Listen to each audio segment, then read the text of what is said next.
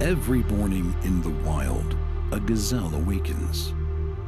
One thing is for sure for the gazelle that day, as every other. She must run faster than the fastest lion. If she cannot, she will be killed and eaten. Every morning, a lion awakens. For the lion too, one thing is certain. This day and every day, he must run faster than the slowest gazelle. Whether fate names you a gazelle or a lion is of no consequence. It is enough to know that with the rising of the sun, you must run, and you must run faster than the day before for the rest of your days, or you will die. We all have to run. Run the race of life.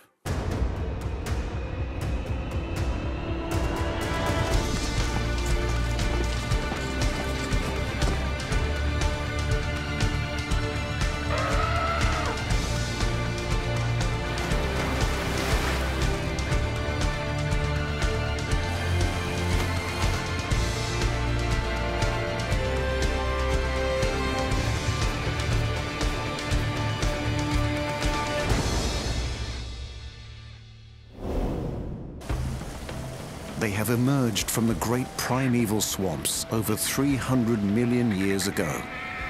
They are cold-blooded, yet they have survived hundreds of ice ages. Some have jaws as strong as a T-Rex. Others wear a giant shield. Some are small and fast. Others are long and stealthy. All are remarkable winners in the reptile race of life.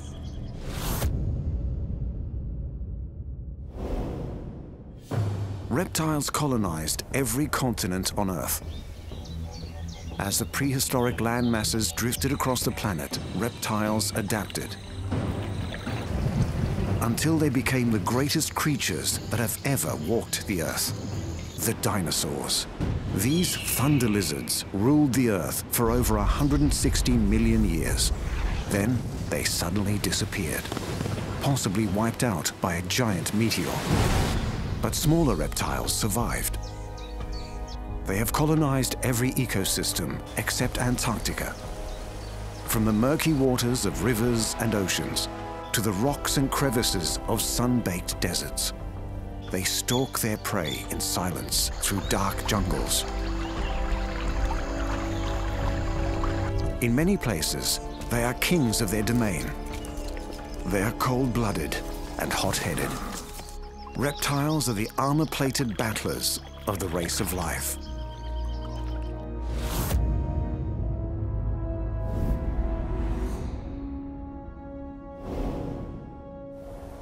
One of the most charismatic reptiles has over 5,000 different kinds. Many live in grasses and woodlands, but most live where it's sunny, hot, and dry.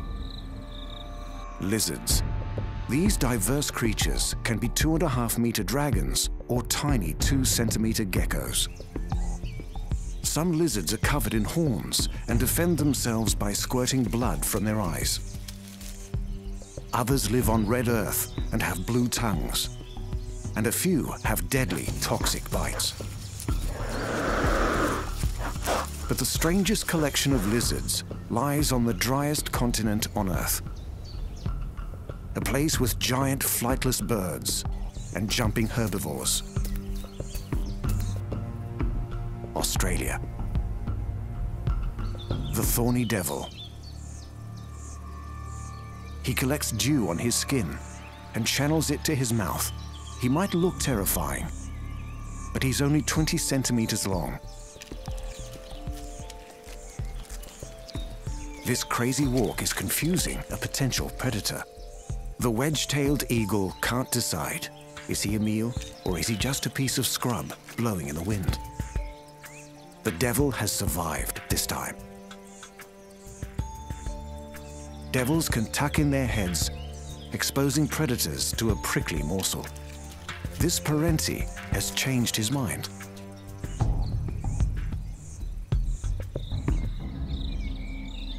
Getting a good meal out here can be tough. Unless you eat the only animal that lives here by the millions.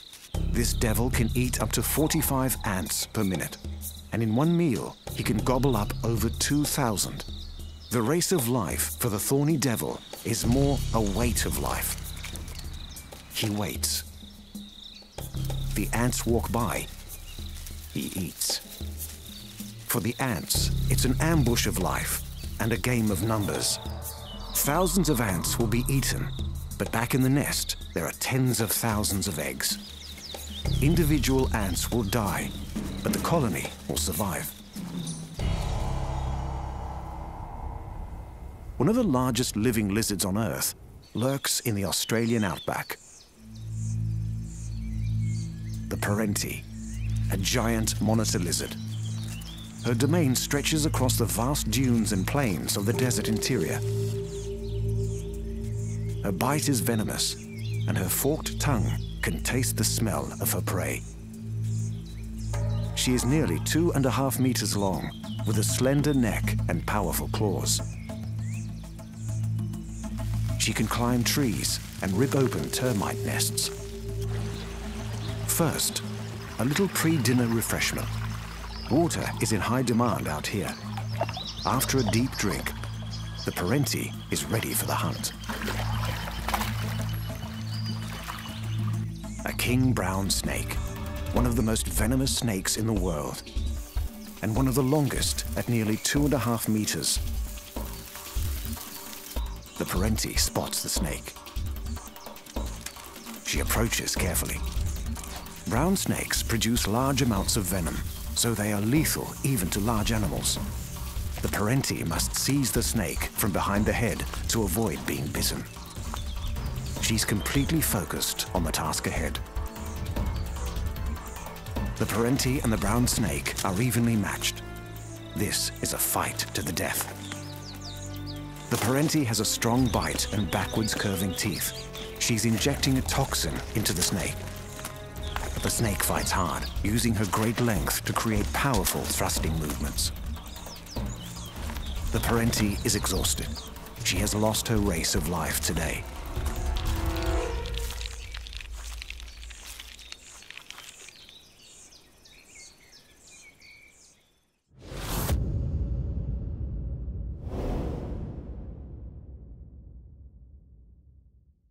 The coolest box of tricks in the lizard world lives in the rainforests of Africa, India, and Madagascar.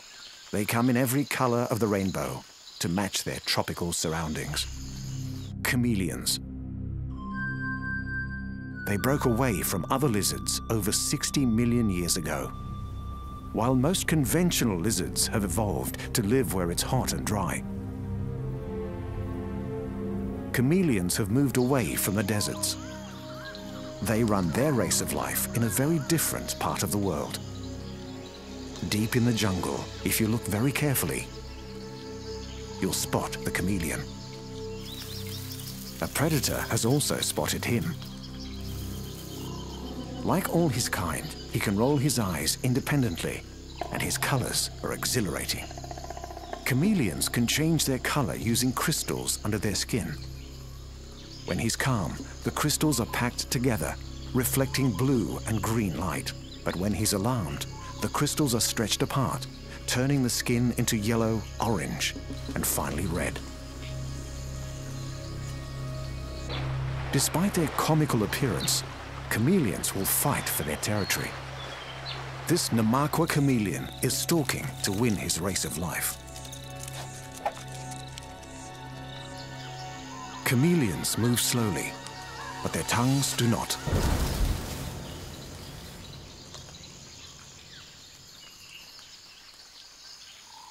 This incredible tongue is like a special chameleon superpower.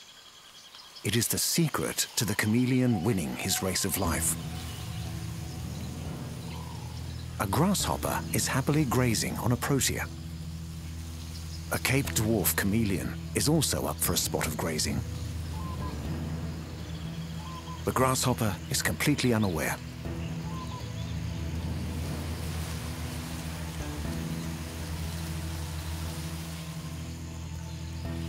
The chameleon unleashes his weapon. The grasshopper had no chance. The chameleon's tongue works like a catapult, shooting out at speeds of over 400 meters per second. Further up the African continent, in the jungles of Botswana, lives the flap-necked chameleon. He's looking for a meal.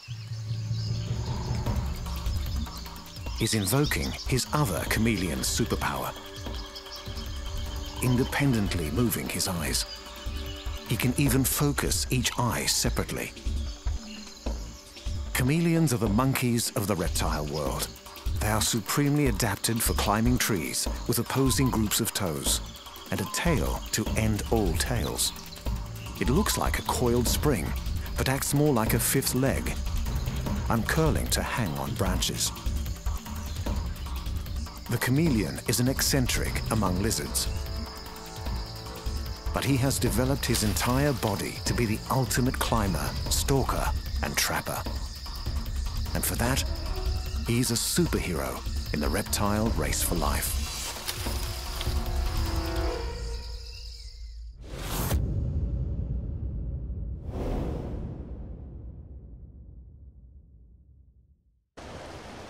The king of all reptiles lives in Africa, the Americas, and Australasia. He wins his race of life with his size and strength. He has no natural enemies. He's the ultimate apex predator, the crocodile. Crocodiles are the largest dinosaur left alive. They can grow to 7 meters and live for 100 years. In Australia alone, 4 or 5 people per year are attacked by these monsters. The locals call them salties to distinguish them from their smaller freshwater cousins. The freshies are mostly harmless to humans. The salties are not. Saltwater crocs live in the rivers and wetlands of tropical Australia and Southeast Asia. They also live in the ocean and on the beaches.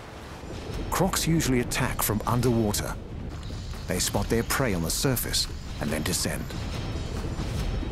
The other giant crocodile lives across the Indian Ocean.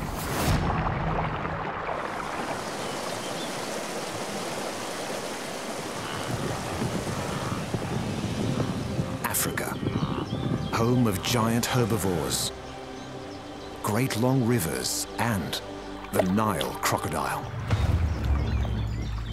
This full-grown male is about to take part in the annual African feast, when migrating wildebeest have to cross the Mara River. He prepares for the ambush. The wildebeest are on alert. The croc strikes. There is no chance of escape. The crocodile's bite is the strongest ever measured. At 16,000 newtons, he bites down with 20 times the force of a human eating a steak. A classic crocodile death roll helps him tear off pieces of meat. The wildebeest calf has lost this lightning-fast race of life. The mighty monster of the Mara River has won his. She can now manage for up to 6 months before she needs another meal. And by then, the wildebeest will be returning.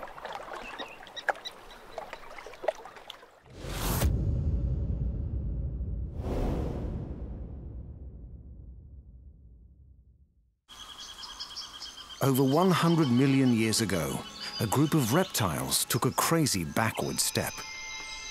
They developed elongated bodies and got rid of their legs. And it worked. They run their race of life by slithering. Snakes.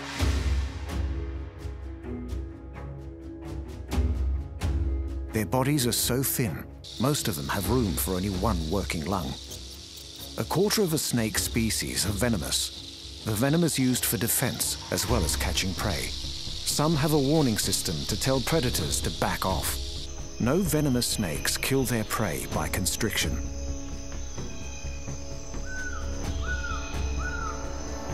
All snakes rely on ambush to catch their prey. and use their forked tongues to smell the air in 3 dimensions. Snakes prefer to stay hidden for their own safety and to surprise their prey. They need to be well camouflaged and fast-moving. This diamond python is planning to surprise her prey from above. The brush turkey has no idea she's there. This is the most spectacular use of venom in the snake world. The spitting cobra directs his deadly jets into the eyes of his victims.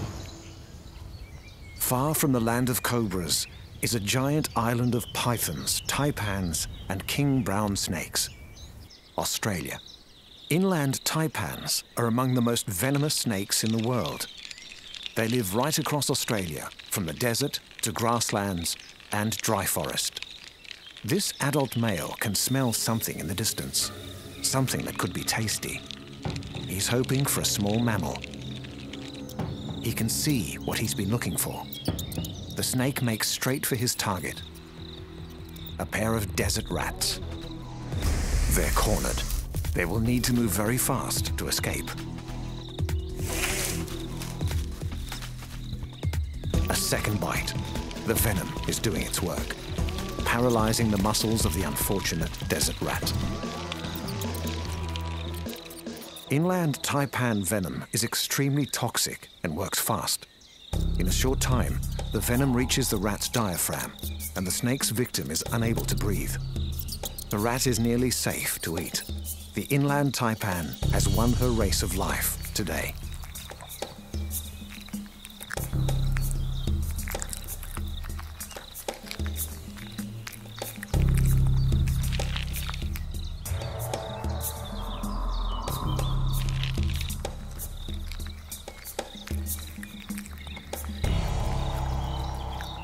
The inland taipan will now have a good rest to allow his meal to digest. Even extremely venomous snakes must fight every day to win their race of life. These inland taipan eggs were laid in the spring. They need to develop where the earth is damp to provide extra moisture for the growing embryo. After 8 weeks, the young snakes start to emerge. Taipans are born ready to run their race of life. They are fully formed and fully armed with venom. Each baby snake will grow up to 2.5 meters long.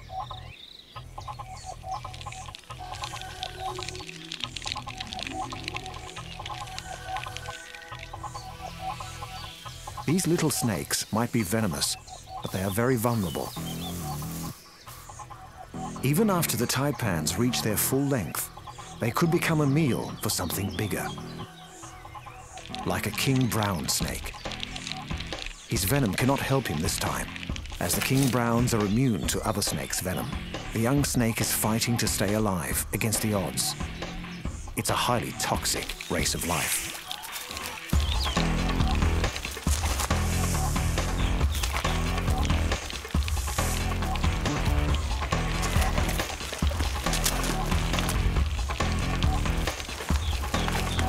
Our inland taipan has lost his race of life.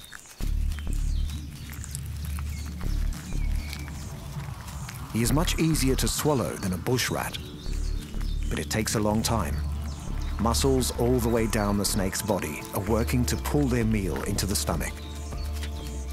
After a long struggle, the king brown snake is able to relax and enjoy her meal.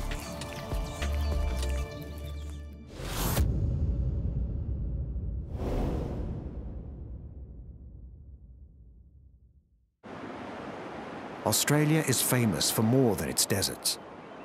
This is the home of the Great Barrier Reef, the perfect place for another large reptile. Turtles.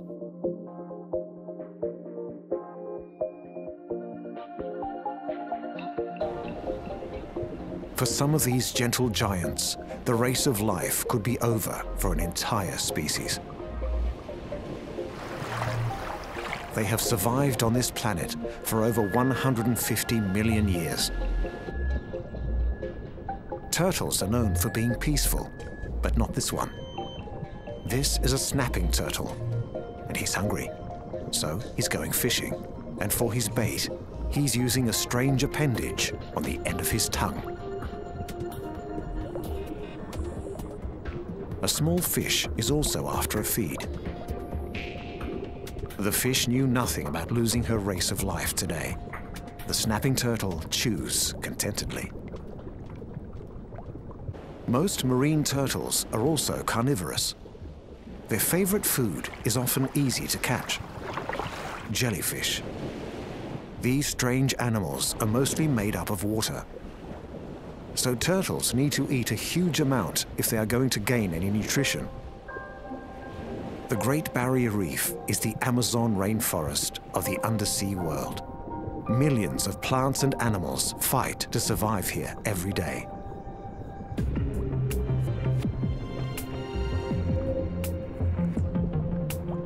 This is a popular place for green sea turtles. A lone green turtle is looking for some good grazing. She's the only type of turtle that's a vegetarian. She likes to eat the algae and seaweed growing on the coral reef.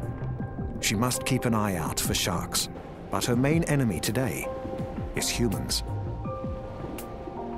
She's found a good eating spot.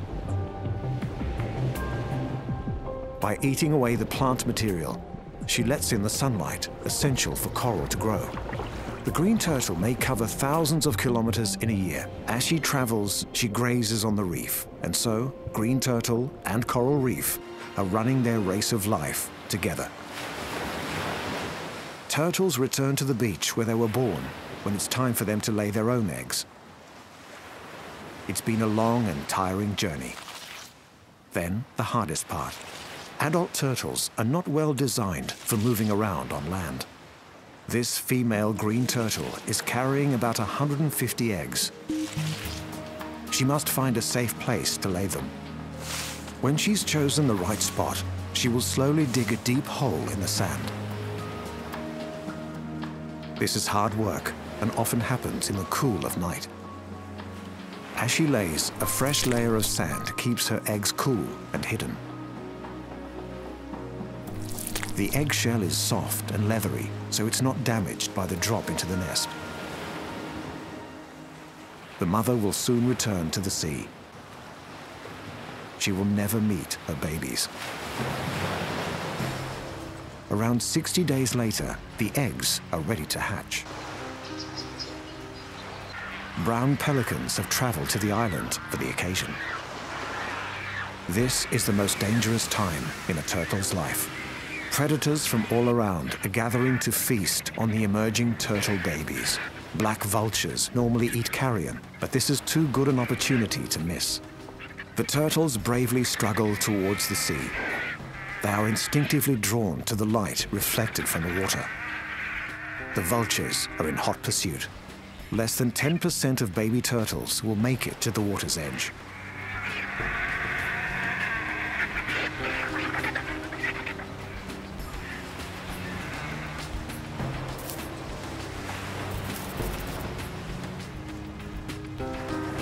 Crabs are also after these tasty little morsels of meat.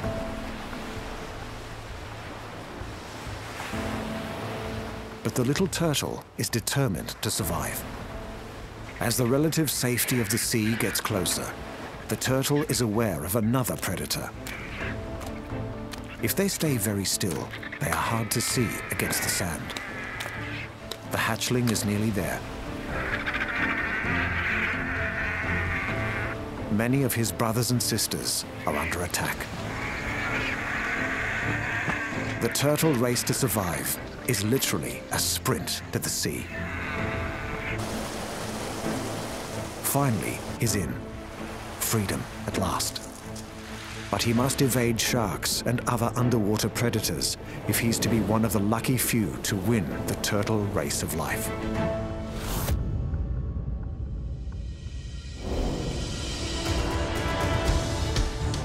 Reptiles were the dominant family of animals on Earth for tens of millions of years.